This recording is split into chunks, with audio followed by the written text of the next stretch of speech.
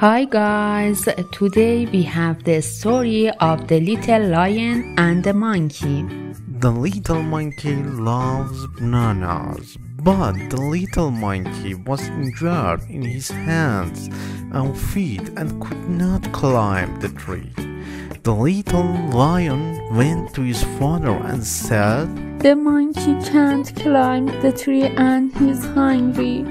The little lion was upset and told the matter to his father. The Lion King of the forest thought and told the little lion not to worry.